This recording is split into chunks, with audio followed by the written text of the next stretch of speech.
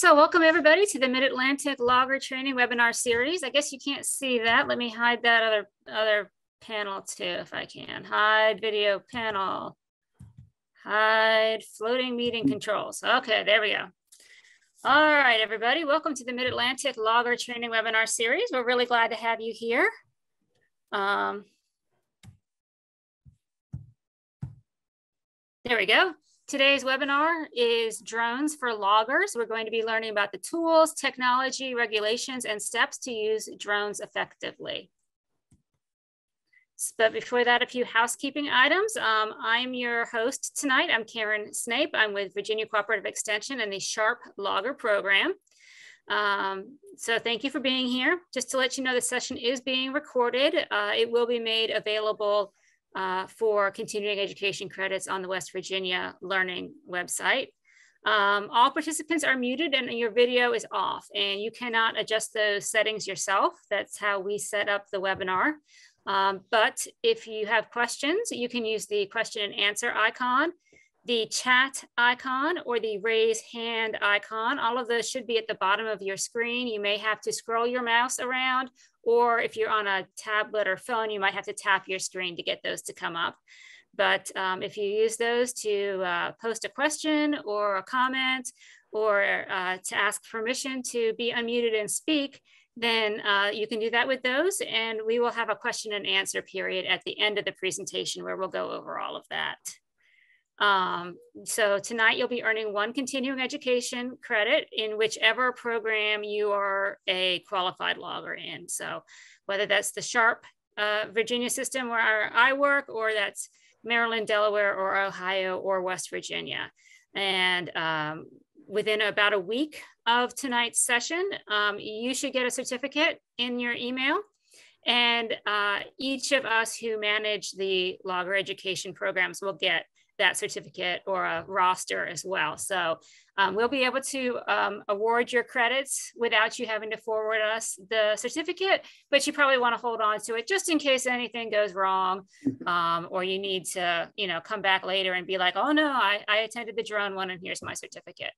And that's just the ones where you included your logger number when you registered. So if you forgot to include your logger number, or you're a qualified logger in more than one state and only put one down, just let us know. Get in touch with any of the 4 of us that manage our programs, and we will get you sorted out, either your person or one of the rest of us. So this is the schedule for the rest of our webinars. So last month we had legislation and other issues affecting loggers from a national viewpoint. We had the American Loggers Council and FRA here. So that is now available on the West Virginia Learning site if you want to check it out there. Drones for loggers tonight. We're going to talk about stress and dealing with stressors in the logging industry next month. In April, we're going to talk about current logging issues in the various states. We're going to have kind of a round table of, logging organizations, forestry organizations, people that can speak to what's going on in each state. And each one will have about 15 minutes for an hour total. On May 31st, we're going to have a business webinar, business side of logging. And on June 28th, we're going to be doing invasive plants. So a variety of topics there over the next 4 or 5 months. That's what we have left to do. Does anybody have any questions about sort of the housekeeping items and the stuff about the webinar series generally before we get started tonight? And I cannot see the chat right now with my screen view. So Agnes, Ben, or Brad, if you see any questions there, if you could relay them to me audially, I would appreciate that. We'll deal, nothing yet. Okay. Well, if you come up with, if anybody has a question, again, we have those 3 ways for you to ask us questions. So then we'll get started with tonight's topic. Tonight's speaker is Dr. John McGee. He serves as the Geospatial Extension Specialist through the Virginia Tech Department of Forest Resources and Environmental Conservation. In addition to providing workshops and educational programs on small uncrewed aircraft, drones, he also serves on the leadership team of the NSF-funded GEOTED UAS project, on the FAA-supported Virginia Pilot Pathways Program, and serves as the state coordinator for Virginia View. In his spare time, John enjoys hiking, sailing, and heading to remote areas of the globe. So with that introduction, I will turn it over to John. Stop my screen share.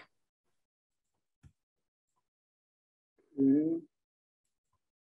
Let's see. So I can't screen share. It says host has disabled participants. Ooh. Okay. Try it now. Oh, there we go. All right, let's try this one.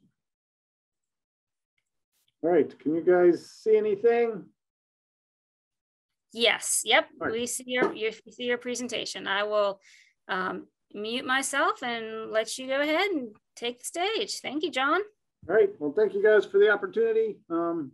Yeah, I like talking about drones, and I especially like meeting a new group of stakeholders. So it's always fun to kind of get out and about. But so let's. And I forgot to ask. How long do I have? I guess I should ask that like yesterday. But that's okay. You have about about an hour from when we started, which was 8 minutes ago. So about 50 minutes if you want them, 45 minutes, and then we'll do some question and answer. Fair enough. Perfect. Right. So this is kind of where we're headed today. We're gonna go over kind of an overview of drones. We'll talk a little bit about regulations, but that's a whole day or two, so we're not going there. We're going to talk a little bit about some sensors and data, because that's what this is really all about. Some skills and some duties associated with working with drones. Forestry applications, those are sprinkled all along the way. And then, some educational opportunities and some resources. So when you hear the word drone, what do you think of? So just kind of conjure up some images, because there's actually no wrong answer. Basically a drone is anything that is basically uncrewed. It could be a drone, could be a submersible. It could be an uncrewed boat or an uncrewed terrestrial vehicle. But for this presentation, I'm going to concentrate on the flying type, the aircraft. And, most of what we do here, I'd say 70%, maybe 70% of what we do here, we work with quadcopters, hexacopters. So that's kind of what I think of when I say drone, but we also have fixed wing aircraft. And we'll talk a little bit about that as well. But the take home message here is that a drone is just a vehicle. All right. And it's actually, the vehicle is really not what we're into. I mean, it's great to kind of fly a drone, but it's what the vehicle carries that's the important part. And we're going to talk a little bit about that as well. So, I always like to kind of start these types of presentations with kind of a background. So, let's go back in time about 9 years ago. I was like walking through one of those big box stores, and they had some drones on the shelf, and I was like, wow, this is kind of cool. It's got a little camera on it. And it was pretty expensive. So I carefully set it down. And then the same week, I was in Kroger going down the gadget aisle, and they had these little toy drones there. And I was like, whoa, that's kind of weird. And then, the next week, believe it or not, I was at my gas station way out in Giles County, and sitting there beside the ice cream cooler, they had these really even smaller drones. And I was like, whoa, what has happened here? It's like somebody flipped the light switch on and drones just came out of the woodwork. So obviously, the military's been working on this kind of stuff for a long time, but the commercialization of this technology basically has its origins right there in your back pocket. Because if you think about what's in a smartphone, this technology has just supercharged the drone industry. It's all those little gadgets within your smartphone, the navigation software, stabilization, gimbals, cameras, batteries, data storage, antenna, all of that was miniaturized, improved. And not only that, but it all works really well together. So basically, you know, a drone is really not that much more than a smartphone with some propellers on or wings attached or something, because most of what you need in your smartphone is also what you'll find in your drone. So, you know, let's look at just some basic rules. And these are what I kind of call the top 8. So for people who intend to fly or operate a drone commercially, excuse me, you have to pass the FAA remote pilot certificate exam. And this is a 60-question test that you have to take at an approved facility. Excuse me. So, and part of this exam, you've got to learn quite a bit about drones, actually. For example, we can only operate drones in what's called Class G airspace. And you must be able to kind of see a drone at all times. We call that the visual line of sight. We can't fly a drone above 400 feet. We can't fly a drone over moving cars. We can't fly drones over people or activities that are not involved with our project. We've got to keep away from restricted airspace. And then the drone can't weigh over 55 pounds. And this is all because, you know, the United States has some of the most restrictive regulations probably in the world. And it's because we have the busiest airspace in the world. And so the FAA is moving incrementally, and rightfully so, to continually make that safe. So these two things in red, this is what gives, I think, foresters probably more headaches than some of the other regulations, because, you know, generally we're flying a lot of times in Class G airspace because we're, you know, usually in rural areas. But, you know, the fact you've got to see the drone at all times, keep it within your line of sight, and you can't fly it above 400 feet, that kind of adds a little bit of constraint to what foresters want to do. And I'll kind of explain that in more detail here in a little bit. So, you know, one thing we did when we started providing education and training on drones is we wanted to figure out what you know, drone professionals did, what kind of skills they were looking for. So we pulled together eight or nine, I can't remember, professionals, and locked them up in a room for a couple of days, and hired a facilitator. We produced what's called a DACUM, which stands for Defining a Curriculum. And this DACUM, it's not like a curriculum itself, it's just what are the tasks and the duties associated with a particular industry. And then you can base your curriculum off of this chart. And I don't really expect you guys to be able to read this chart. You can download it, you know, on that link on the side, on the left-hand side over there. But what I do want to point out is, so all these little squares are different duties that a drone operations technician or a drone operator might do when they're working on a project. So there's a lot of duties associated with this, and it could be, you know, flying your objectives, you know, loading data on the system. But the important part here is just one of these little boxes, and it's the one that's circled, is, you know, operate the drone or fly the drone. So this is what everybody thinks about when they think of, you know, drone operations, is flying it. But it's actually just one small piece, and it's really, you know, I don't want to minimize it, but it's kind of the easier piece in the puzzle if you've done everything else correctly. And that everything else is usually, you know, planning your flight. We'll talk a little bit about that as well. So, you know, so when we look at those duties, we look at the regulations, you know, you might think, hey, do I need a remote pilot certificate? Am I really a commercial pilot? And basically, if you're operating a drone, you know, for profit or for exchange of services, then you are a commercial pilot. And, you know, obviously engineers or surveyors would fall into that category. But, you know, when you think of commercial, a lot of people don't realize, you know, it also is part of the duties for, say, a local government, state agency, a federal agency, you know, university employees here, like here at Virginia Tech, if we're doing research, outreach, or instruction, you know, we have to have a commercial pilot certificate or commercial remote pilot certificate.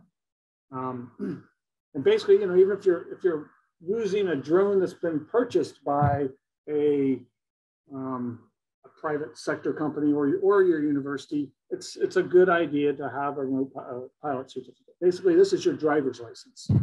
And if if something does happen, which we hope that never happens, but if something were to happen, if your drone were to fly away and crash into a building or a car or a person or something, you want to make sure that you're not liable. And so this is like having your driver's license. So your insurance would probably, they may come to your rescue a little easier if you have a remote pilot certificate in hand than if you don't. And so here at Virginia Tech, we have to have a remote pilot certificate if we're operating a drone. It's just, there's no other way. So also theoretically, so an agricultural producer, so somebody who's using drones to increase their yields, they, that's part of business. So they, would need a remote pilot certificate as well. So what can we do with drones? So, drones, they carry payloads. And when we talk about payloads, we're really talking about different types of sensors. And there are different types of payloads. Or sensors. So when we talk about these sensors, we need to kind of understand how sensors work and how energy works. And so I'm going to take you guys back to Physics 101 here in a minute. So you'll just kind of see what I'm talking about. And then we talk about, kind of a range of payloads. So drones can capture still images, they can capture video images, and these video images can be, mounted, right there on their joystick or their controller, or you can have goggles and you can kind of see things happening in real time while you're flying as well. And then, so we can have still images, video images, and those can be from different types of sensors.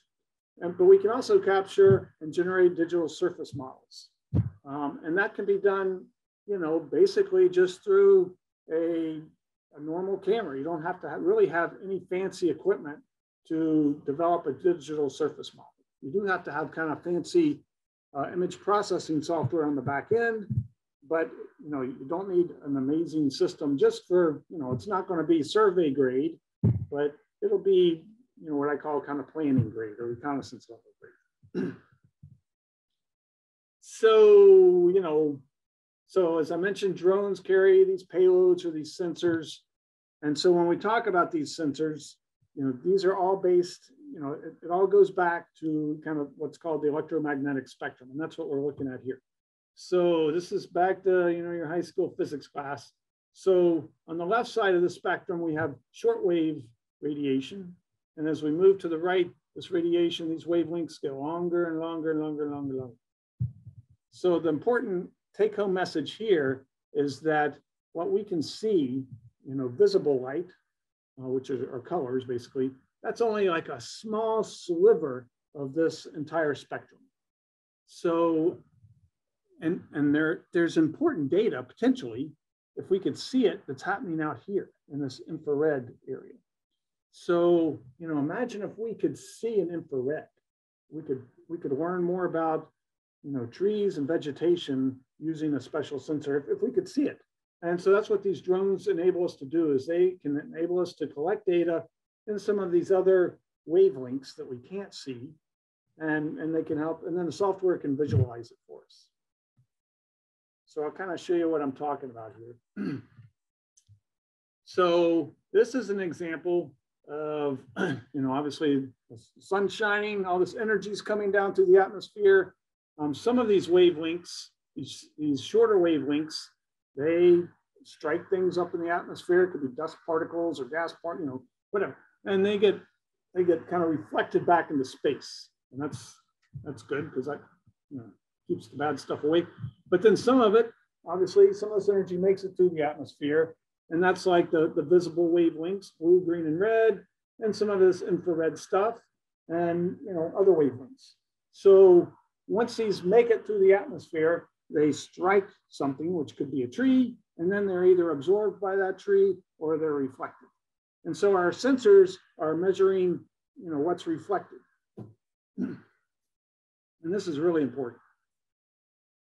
And the reason this is important is because, you know, healthy or vigorous vegetation reflects wavelengths differently from not so healthy vegetation. So, and that's especially true in this near infrared band, this near infrared wavelength. So, you know, obviously, you know, you'll have some absorption and scattering of the blue, green, and red wavelengths. And with healthy vegetation, you know, you're going to have a lot of reflectance from the near infrared, which is this big black arrow. And we're also going to have, you know, some healthy reflectance from the green wavelength. And that's why, basically why trees or leaves look green to us, is that's that reflected green energy coming to us. Whereas, you know, a stressed or dying leaf, you know, all that green wavelength is being absorbed. So it's not being reflected, and that's not what we're seeing. So what I'm saying is that, you know, we can get sensors that can see this near infrared wavelength. And so we can detect stressed vegetation and healthy vegetation much easier using that data. So this is an example of a sensor, you know, a true color sensor, which, you know, some people call a camera, that can collect information in the blue, green, and red wavelengths. And, you know, obviously that just produces an image that, you know, looks kind of normal to us. It's the way that we see the world naturally. And so this is an example of a true color image. And actually, you know, I'll get into this later, but this is actually a lot of images that are captured by the drone, and they've been stitched together so it becomes a map. And one of the advantages of a map, of a drone captured map, is that, you know, you can actually conduct fairly accurate measurements with it. So that's, you know, it's hard to do with video. But with a map, you know, we could point here and then move our cursor here and down here, and, you know, we can measure area and perimeter and figure out, you know, some things about our terrain. That's true color. And this is, again, just a map.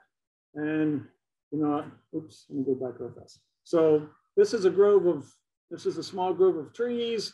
And we can see, just based on the coloration of these trees, and, you know, I don't know what the resolution is of your monitor, but some of these trees look, you know, I can tell they're a little healthier than others, just based on, you know, the greenness.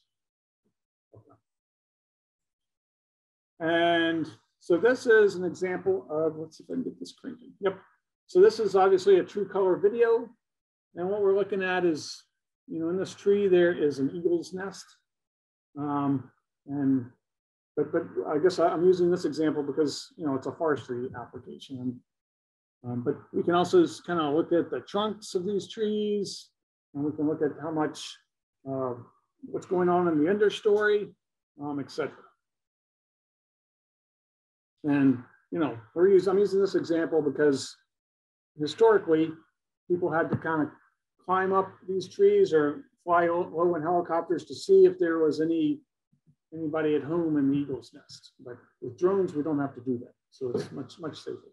All right, so what else can we do with drones? Well, so we can, you know, we can use a near infrared sensor. And again, as I mentioned earlier, this is the sensor that detects vegetation vigor. So, you know, think of that as this near infrared band right here. So we're moving, you know, we're moving from the visible, and we're moving to the right along this spectrum.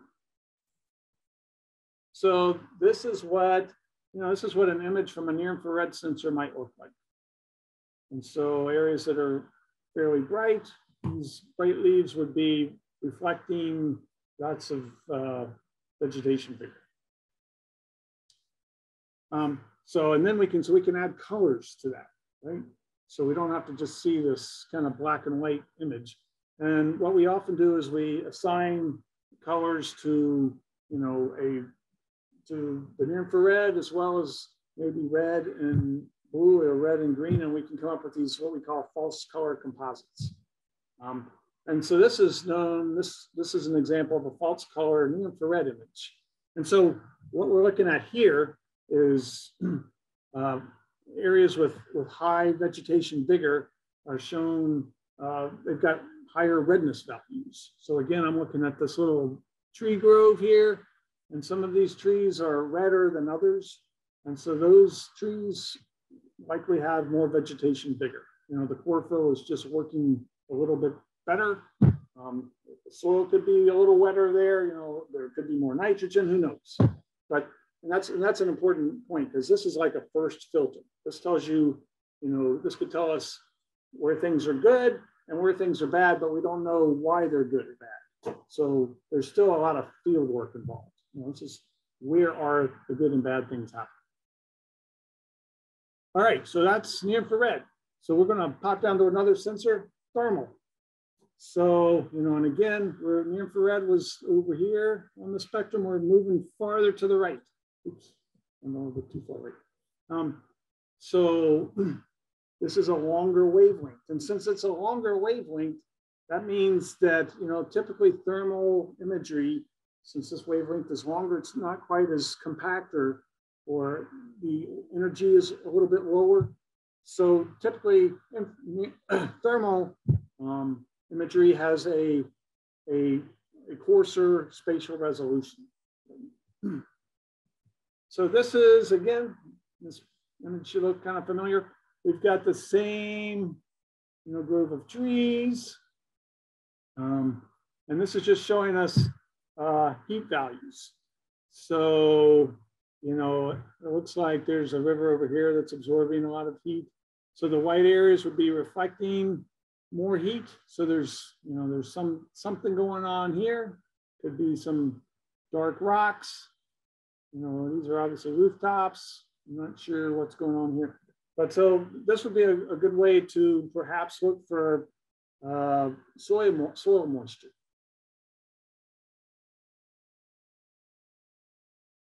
And then here's I'm not sure this video is going to work. Let's just see what happens. So this is a thermal video of some deer. And I'm just going to be patient because sometimes it takes it a few seconds. There we go. So here's the forest again. And this is early morning. So you can tell this is, you know, the brighter the color, the hotter it is, the warmer it is. So we can see, you know, there's probably exposed soil here, exposed soil here. There are some deer running across the field. And what we found with the thermal imagery, you know, as I mentioned, the resolution, the ground resolution is coarser because it's that longer wavelength. But it just works, it doesn't work great in the summer, you know, because the air is already warm. So it's good to get out there and use it on a cooler day. That is if you're looking for heat. All right, so, and then we're going to take all this together and put it together.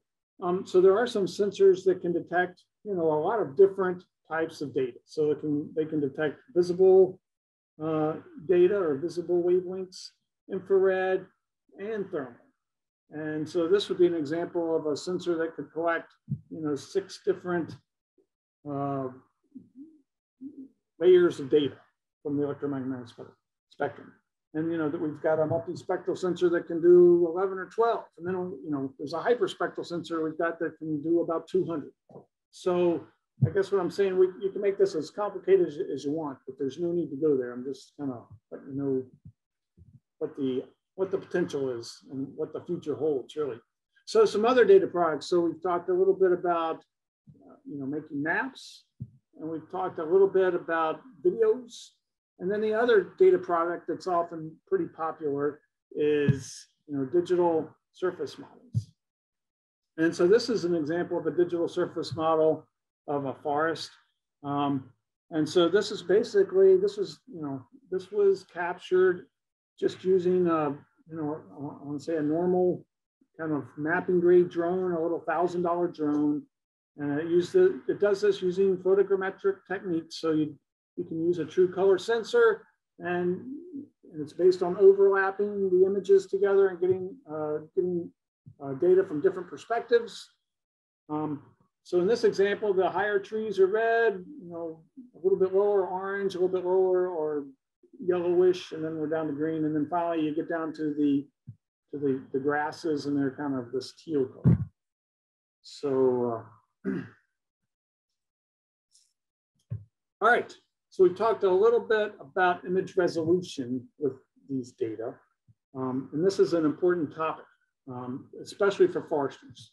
So on the right, we've got, that's probably about a meter and a half image pixel resolution. And over here, this is probably on the left, it's probably a centimeter pixel resolution. And so, when you see these, you think, boy, the image on the left, that's what I want. Smaller is always better. And that's, that may or may not be the case. And we're going to talk about why that may not be the case. In this case, it probably is, because we can see what's going on. But so image resolution, it's often a function of flight altitude, how high your aircraft is above the ground.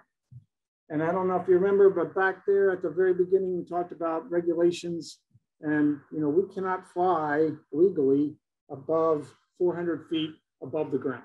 That's our ceiling, right? So, and that's because we're trying to stay out of other aircraft's airspace. And this is really, it's really important.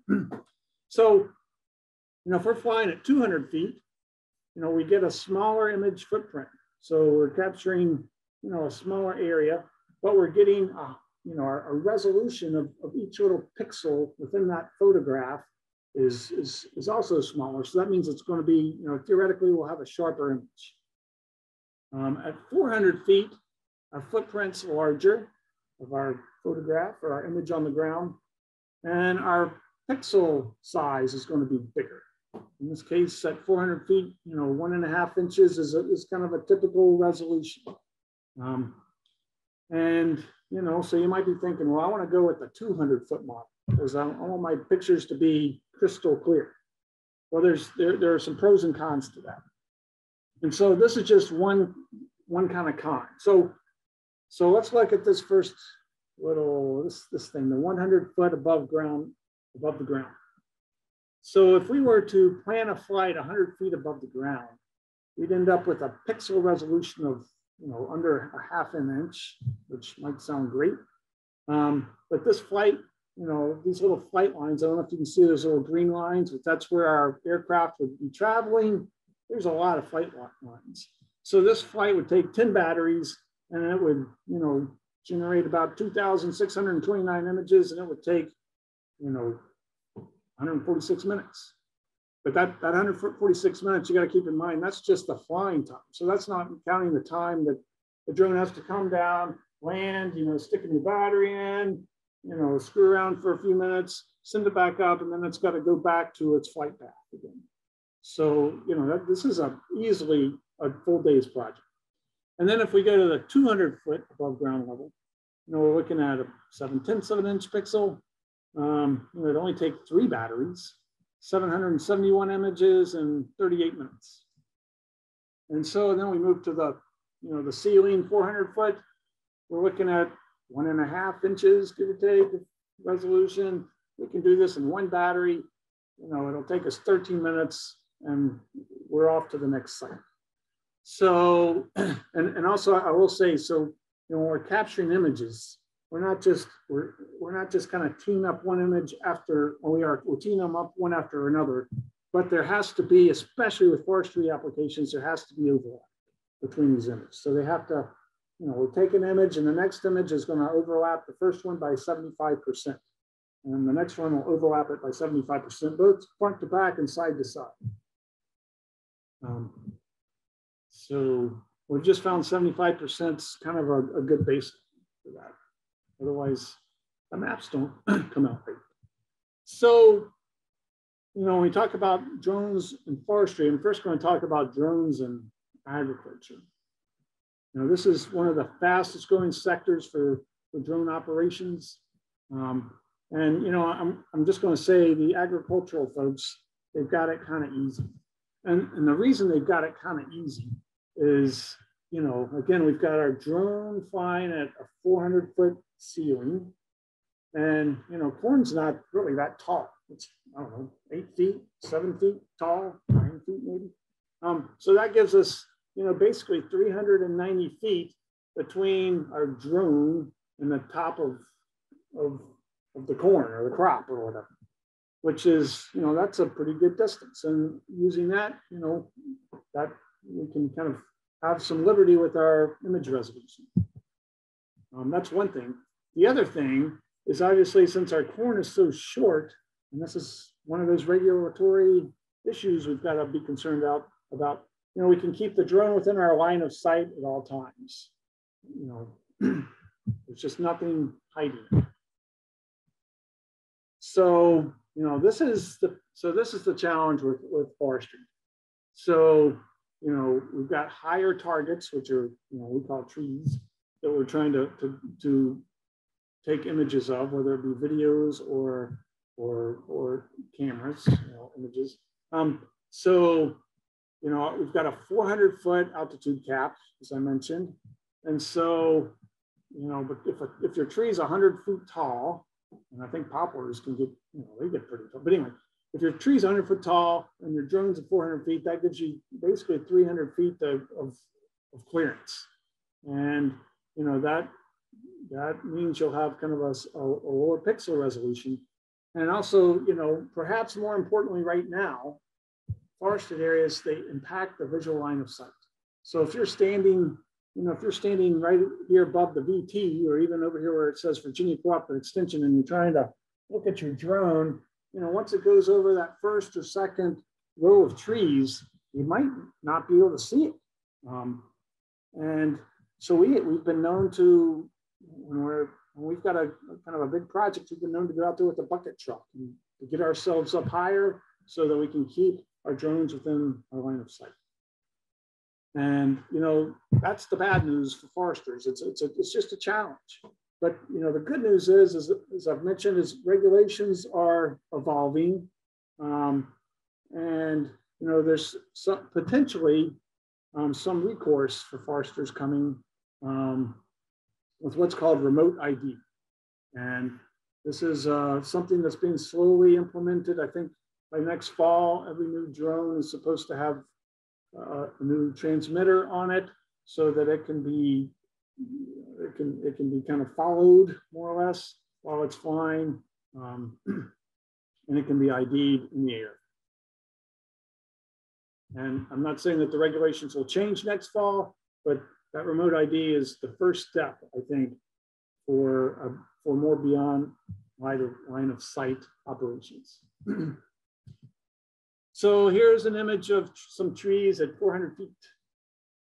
And, you know, this is fine. And it's, you know, this is just using a little GoPro camera.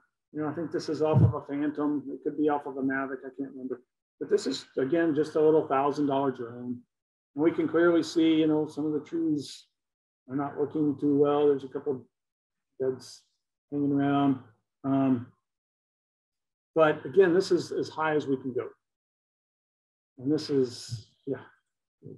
So this is an image of a forest at, I think it's 1,000 feet above the ground. It might have been 1,200. And, you know, for what we were doing at this location, this, you know, we wanted to go, we would even go higher. So at 1,000, 1,200 feet, I think our resolution was about 7 or 8 inches.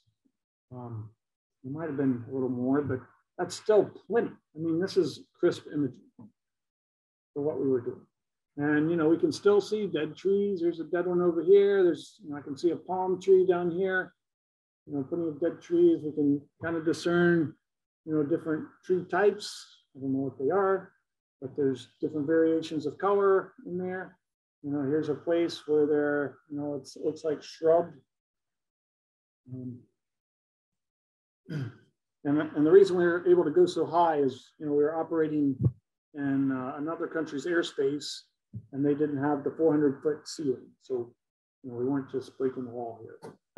So that's kind of an overview of some of the basics associated with imaging and pixels, because that's important. The pixels, the pixel size, the line of sight for forestry operations is a big. So, you know, when we talk about drone operating and drone flow, you know, there's multiple steps, as I mentioned in that DACM. And I've kind of compiled all those little tasks and duties into 3 major steps. So there's flight planning. So you just don't grab your drone and run out the door and fly it. I think this is the most important. And this would include, what kind of aircraft do you need? Do you want a rotary aircraft or a fixed wing? What kind of sensor do you need based on your objectives for the day? What kind of weather considerations should I expect when I'm out there? How many batteries should I have? Do I need to take a battery charge, et cetera, et cetera, et cetera? And then the final thing I've got here is software, autonomous flights. So I'm going to talk about this, but basically when we're mapping forests, we don't do that manually. It's all autonomous. And I'll show you what I mean by that in a minute. And then step 2, we've done the planning, we're going to go out and we're going to do the flight. So step 1, again, if that's done correctly, step 2 is easy. And then step 3, we conduct the flight, come back, and that's when it's time to pull the data card out of the drone or download the data, and that's where the magic happens. And it's magic whether you're working with video or whether you're working with still imagery and creating maps. So basically for what we normally do when we're making maps, we stitch all these little JPEGs together, all these still images together. We come up with assessments, recommendations. If we need to go back out into the field, we do so. And as I mentioned, all these data points, except for the video, the still images contain latitude and longitude coordinates. So we are able to navigate specifically out to, a flat long location to verify what we saw in the images. So this is kind of what step 1 might look like. So we've got flight planning. So we use software to do this. And so what we'll do is we'll go to our software and we'll kind of outline the area we want to fly. Using the software, it's very user-friendly. We specify our flight height, what type of sensor we're using, or what type of drone we're using. This big yellow circle going around our flight area, that's a virtual fence. So that kind of keeps our drone from going out there. It's like a little, a Roomba fence or a dog fence or whatever. And so then we just basically launch the drone. And the beauty with this flight planning is that, let's just say that the drone, it follows these flight paths. It's like watching somebody mow the grass. So we're not operating in controls, and it's capturing images and images and images. And let's say the drone gets to right here, and it's like, oh, my battery's low. So when the battery gets low, it comes back down, it lands, you pop in a new battery, you launch it, it goes right back and starts where it left off. And then the plane flies, captures images, and then, it gets a little farther and whoa, the wind's picked up. So you bring it down, you land it, wait for the wind to die down, and then you can relaunch. And of course, it'll go back to the same spot. Or it's flying along and it's getting over here, and all of a sudden you notice, hey, there's a helicopter coming into our area from the southeast down there, the southeast corner. So you can actually use your little, I call it the control tower, to get the drone to come over here and just kind of circle for a while or hover and wait for the helicopter to get out of the area. And then you can say resume mission, and it resumes its mission. So these things, the software is really smart, and these drones are really smart. So this is how, as I mentioned, if you do the flight planning correctly, the flight operations are really easy. So, we'll launch, and then we're just kind of sitting back and watching, because we're not doing the controls, but we are watching because we have to keep it within our line of sight. Right? And then this is step 3, the data analysis part. So our drone's flown, it's captured all these little still images. And for us, I do more mapping and videoing. We have to stitch, we stitch all these little images together using software. And it's, that happens, that's actually a fairly easy part. And you can do that on the cloud, or you can do that on your desktop. There's free software called Open Drone Map, which I highly recommend. It's open source. So it just takes these individual still JPEGs and converts them into one true color image mosaic. And again, if we use different sensors, it doesn't have to be true color. It could be something like this, which this image on the right uses, this is derived from near infrared and red. It's an index, which shows plant stress. So some other products are, this is a false color infrared image. So again, the brighter the red, the more vigorous the vegetation. So we can see down here, I don't know if you guys can see it, but down here on the southern part of this image, some of these trees are looking bright red. And I'm guessing, so is this grassy area, and I'm guessing, you could think it's over fertilization, but it could also be, I think this is a southern facing slope. So these are just probably greening up just a little earlier than the rest of the area. This is an example of elevation surface model.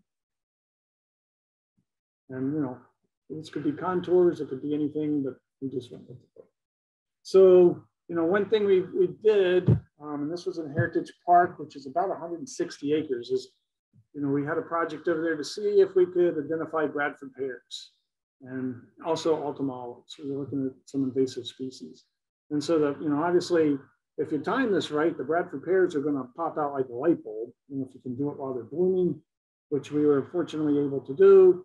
And then the autumn olives, well, we, after kind of looking around, basically everything down there was autumn olive, either that or blackberry. But so they were just starting, autumn olive was just starting to come out. And we're going to try this again either next year or the year after, using a sensor with some more data on it, some more bands, and see if we can pull out some of the autumn olive a little bit. So this is, so it says pine seedling, but it's not. This is a Christmas tree farm. So this was a student that did everything right except the labeling. So this just shows you, they were looking at survival rates of seedlings. And obviously this is kind of a pullback model, but this is not a video. That was actually an image mosaic. So we took digital images, stitched them together, and then we put that over a surface model and did a fly-through. And now we've classified everything. So obviously the trees are green and the grass is yellow. And we could use artificial intelligence or another algorithm to do a stand count and count the trees. So we wouldn't have to kind of do it by hand.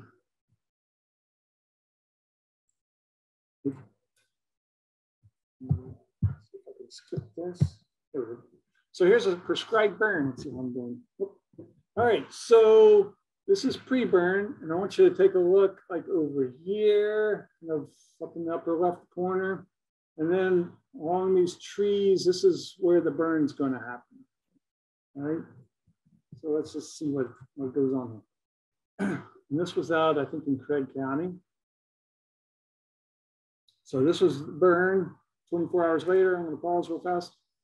And you can see, I don't know if you guys can see this on your screens, but, and I'm up in the upper left-hand corner here, but there is some pink kind of poking through this burn. So, this burn may not have been 100% effective if they were trying to get some kind of undesirable vegetation.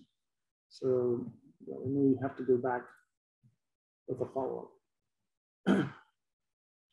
And then, so here's another post-burn. This one's 2 weeks.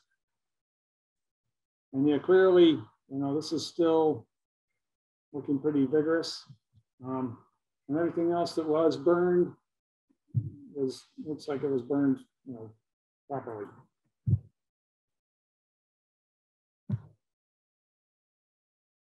And so, and obviously, so you think about that. So we could also go to this image if we had a thermal sensor and perhaps fly the thermal sensor above this area, just a few hours after the burn and make sure there weren't any hot spots left. So that would be an example of using a different sensor. So this is using, right now we're using near infrared. All right, so this is mapping the wetlands, but I included a little video here because we do take off and look at what's behind the wetlands. So this is kind of a reconnaissance.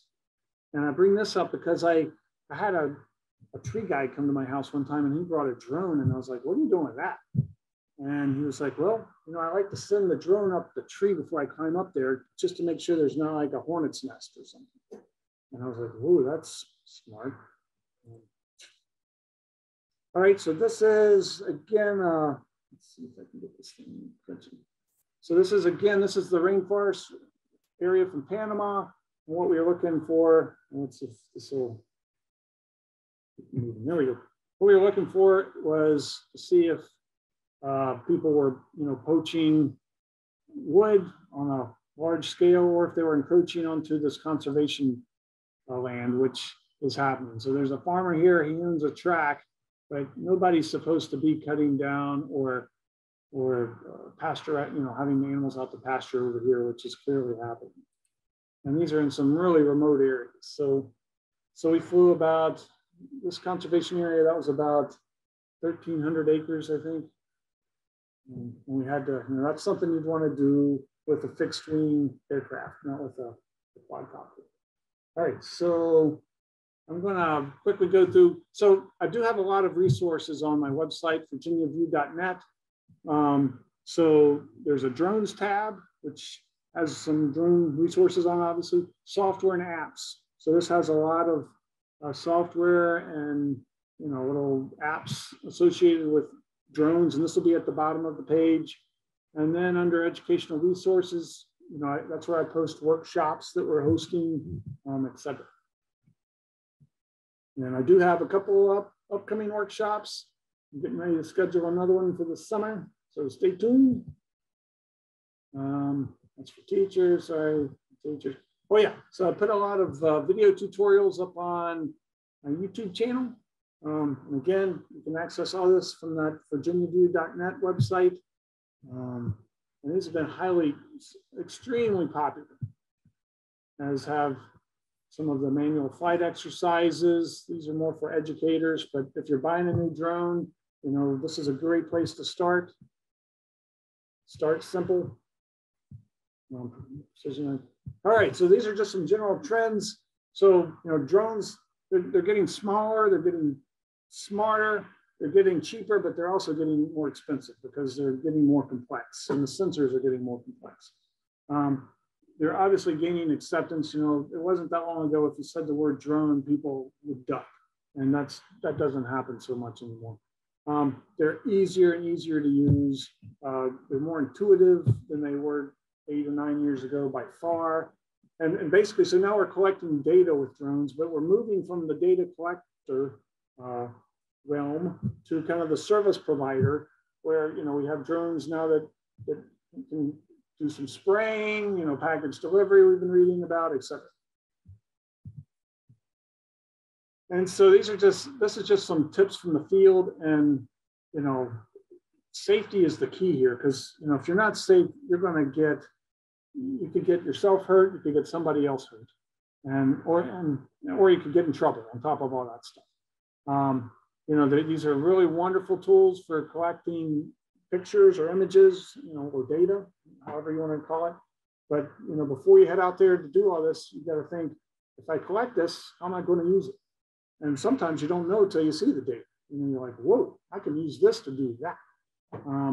But I'd start simple and start small. Don't go out and for heaven's sakes, do not go out and fly, you know, 160-acre tract of land on your first try, or even your first 10 tries. Start at 20 or 30 acres, or small. You know, be realistic. Every single flight and every single operation is different. You know, you're going to learn something new every day. You know, to listen to what the needs of your clients are, and make sure that your application, your drone application, is fitting the needs of your clientele. And, you know, drones aren't for everybody, and I'm not trying to push them. Because, you know, there are times I wish I didn't have to use them myself. So yeah, I think we're ready for some question and answers. Hopefully answers. We'll see. You guys got any? Thank you so much, John. I'm monitoring the chat here. I just wanted to, before I get into the questions, thank you. That was an excellent presentation. I know this was a new audience for you, and I really appreciate the work you put into doing this for us. And you do have a question already. So this question is from Laurel. She wants to know, how would one acquire these different sensors for the drone, or are they a part of working up the data after flying? So how would you, okay, so that's a really good question. This is how the drone industry has kind of started. So unfortunately, most of the drones that, especially the lower end drones, which is $1,000 or somewhere around there or less. Most of those, when you buy the drone, it's got the sensor kind of attached to it. And I shouldn't say kind of, it is attached to it. So if you buy a drone with a true color sensor, you're kind of stuck with a true color sensor. I mean, theoretically, an engineer, somebody could take that off and put a different sensor on. But for the average person like me, if I want to then go get a thermal sensor, I almost have to go buy a different drone. So that's why it's really important to think about your needs before you jump in and make the purchase. You know, a lot of these on these entry-level drones, the sensors aren't swappable. You can't just move them on and off.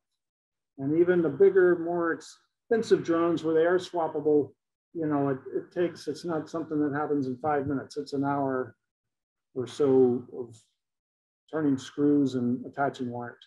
So there are drones that have multiple sensors, true color and near infrared, or true color and thermal, but you just need to know what you're going to do before you buy the drone.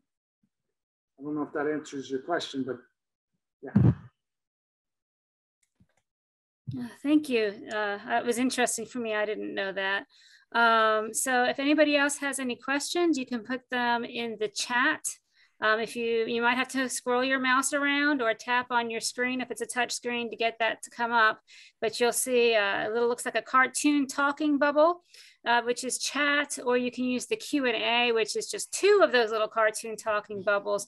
Or if you'd rather vocalize your question, there's a button down there that looks like a hand, and that will let you raise your hand. We will see that you want to speak and be able to turn on your microphone for you. So I don't see any raised hands. I have a question, John, for you, if I can jump in while we wait for other questions. Can you briefly go over how long, so if I go out and buy a $100 or a $600 or $800 drone, basic one that has a camera with true color sensors on it, can you tell me briefly how long it's going to take me to feel comfortable flying that around? And maybe, should I start at like a park where I got a big clear field, or should I jump right over a lake or something like that? Or can you give us some hints about how long that's going to take me to get proficient enough that I can take off and land? Yeah, so that's a great question. And so what I often tell people is to, you know, if you're going to jump in and buy this $800 drone, do that. But at the same time, go buy the $30 drone and practice with the $30 drone. And that way, when you crash it, or if you crash it, and it'll probably be more wind, you won't feel that loss of the $800 drone. And so there are some basic exercises that we suggest people start with. And those I've got a manual that kind of walks you through those, but it's just simple things like flying a box, you know, a horizontal box, a vertical box, a figure eight, a vertical figure eight. You know, that teaches you, that kind of gives you some muscle memory of what the controller does. And then once you've kind of got, and the other great thing about that is the drone's never really far from it. It's just, you know, it's 10 feet that way, but it might be going up and down. So that if you do panic, you can just let it down right in front of you. And I would definitely go to a large field, a baseball field, a football field where there aren't any people, nobody's throwing a Frisbee, there aren't any cars or moving traffic nearby. You know, go where nobody will see you, because you know the last thing you want is people coming up and asking you questions while you're doing this, because then you get all jittery. So start simple. I would just start simple. And once you've got the manual controls down, then you can go move to the next step, which is the automated flight planning. And that's really, the flight planning is really easier because you're not, all you're doing is pushing the launch button and watching it fly, but you do need to know how to work it manually just in case something goes wrong, because it inevitably might. And that way you can bring it back home again.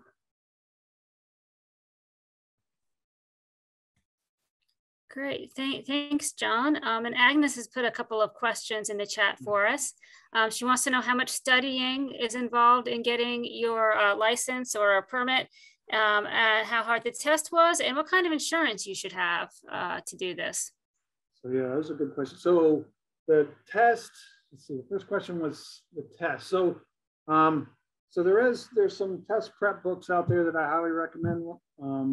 It's called and you can get these on Amazon, but this isn't something you just walk in cold turkey and you take the test. You need a good 3 days to study for it, or you can go to a 1 or 2 day workshop probably and have people help you kind of walk you through it, because it's, you're learning a lot about it. A lot of this is learning about understanding the navigational charts, the aeronautical charts.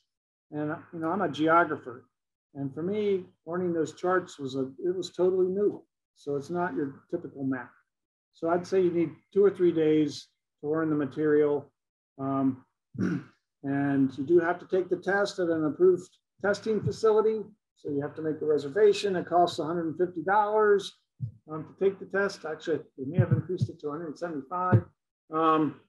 And then you have to renew your renew your certificate every 2 years. The good news is the renewal you can do from your home online, and it's free. So you got to kind of jump over that first hurdle. Let's see, I can't remember if there was another part to that question or not.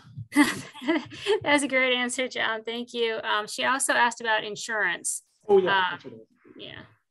So typically, if you're operating a drone, under your employer, typically your employer's insurance would cover you.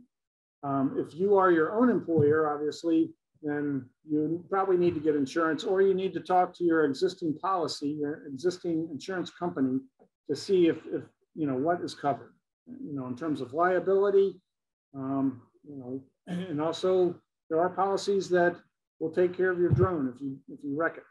And obviously you pay a little higher premium for that. But so yeah, that's just something you have to check on a case-by-case basis. There are companies that will give you insurance for a day. So if you're going to go fly, somewhere tomorrow, you can get insurance for a day. And I forget what the name of, some of these companies are, but there's quite a few of them. And to be honest, I don't have any experience with them, so I can't say whether they're really good or not. Well, thank you. And that kind of makes sense to me, because it's kind of like with your car. You have insurance on your car for if your car gets damaged, but more important is insurance on your car in case you hurt somebody with your car. Exactly. And I think you can even get a day's insurance for a car too, if you say are selling it and need to take it, to the point of sale or something like that. So that makes a lot of sense. But it is something that I'm not sure I would have thought of if Agnes hadn't brought it up. I'm not seeing any other questions here. We'll get a question for you, Karen. Thanks, Ben. Yeah, so some of the loggers in West Virginia here are seeing drones being used by our state regulators. So the State Division of Forestry is flying some of their jobs, looking to see if they've reclaimed the site correctly, if they've done things that they said they were going to, in order to help save some time. They have a labor issue with not having enough foresters to cover everything. So they're using that as a tool for regulation. But I think there's also some opportunities for loggers to fly the property themselves, record what they've done, and have a record basically that shows that, hey, this is what I did when I left the site. This was the condition of that site. And now I have a video proof of all 100 acres or all 50 acres or whatever it is. You can see the ground on the skid trails. You can potentially see where things were reclaimed. So I think there's some really cool opportunities to do some of that type of work. And especially with, the flight planning, and that automated flight type system. So if you might talk a little bit about that. And then the other thing that I would like you maybe to talk about is how we might be able to use it for reconnaissance, for planning logging operations. So if we start with a forested area, what are some of the sensors that you would recommend, or some of the flight techniques or data collection things that we should do in order to better be able to figure out where we should put a landing or where we should put a skid road? Right, so two big questions, sorry. Yeah, no, these are really good questions. So I'll take a stab at number one and then stab at number two. So, and I think what you've suggested is a great idea. The great thing with these flight plans too is once you develop a flight plan, over a track, that means that the next, you can save that flight plan. So you can come back in a year and just basically put your drone on the ground, push the launch button, and it'll fly exactly the same flight that it flew last year or last month or whatever. So these flight plans, they don't have to just be a one-time thing. You can save them, and that's what the farmers do. They'll fly their fields once every 2 weeks, and that way they're able to identify, where some of these hot spots are. It could be a pest or a disease or whatever, but they can catch it early because they're constantly monitoring. So that's the beauty of a flight plan. It's not only automated, but it's saved so you can use it again and again and again. And then let's see, your second question was, so how can we use these tools to support operations and planning? Was that kind of what it was? Yeah, so recon, initial recon, and then kind of the harvest planning that we do to locate places that we want to be or places we want to completely avoid. Yeah, so I think that, these things, so we can use drones to map, to get a better map of, where the water is, like, and the streams.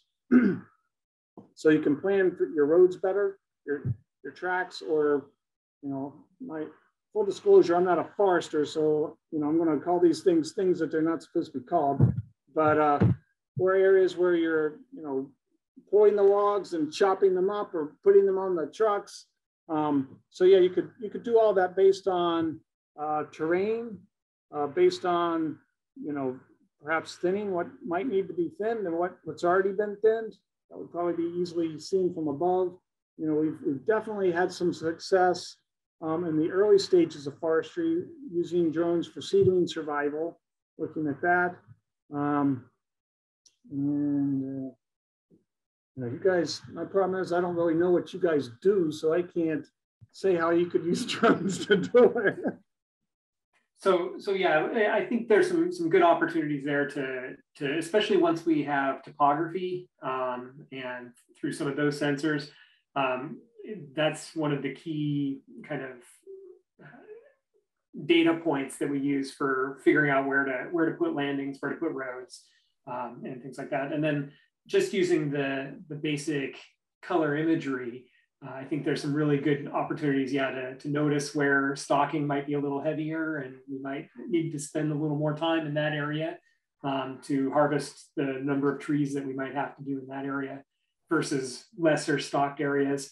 And those can all that data can be collected very, very quickly, and it wouldn't even require potentially any post-processing or anything like that.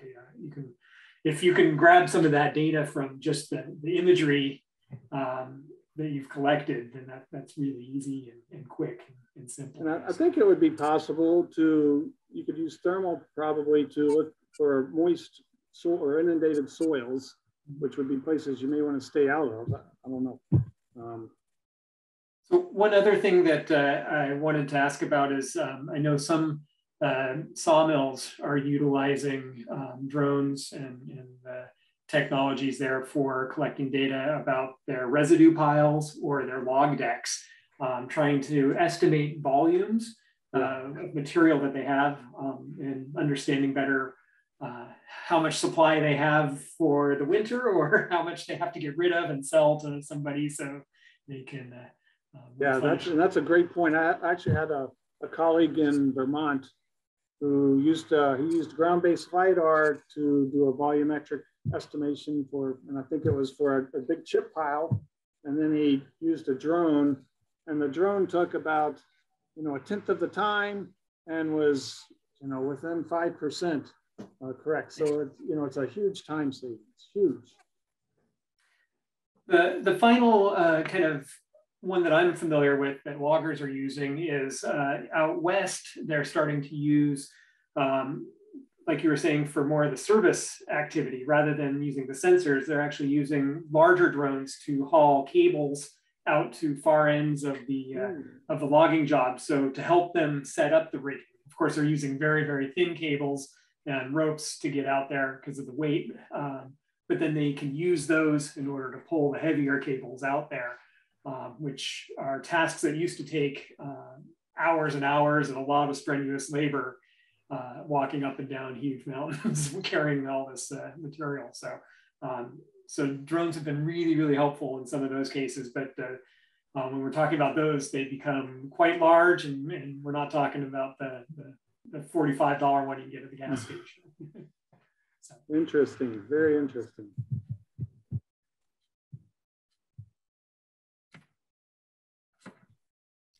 That's been a great conversation to listen to. We had a comment in the chat, not really a question, but Anthony says that he found a drone that has a return to home function, and that gives him great peace of mind that if anything goes wrong, he can push that button and the drone will come back. So. Yeah, and that's almost become standard on most drones today. I do have a friend who pushed the come to home button or whatever, and unfortunately his came to home, but it ran straight into a tree on the way. So there are some things there are some parameters you need to set to make sure things like that don't happen. But, yeah. So do we have any more questions? I haven't seen anything. Again, John, we really appreciate your time, both tonight, working late, and the time you put into the presentation, and thinking about our audience, and giving them this good information. So just want to thank you. Agnes also has written thank you in the chat, and Ben and Brad appreciate this, and so do our loggers. We got a thank you, very interesting, from Kenner. So with that, I think that we'll call it a night, since we're not getting any more questions. So really appreciate it. Appreciate all of you guys being here, all of you attendees, and hope you can join us next month or one of those upcoming programs that we have scheduled. So I will click end now. Yeah, y'all should be getting a certificate within about a week, and that information will be sent to your logger program coordinator. Have a good night. Thanks, everybody. Cheers.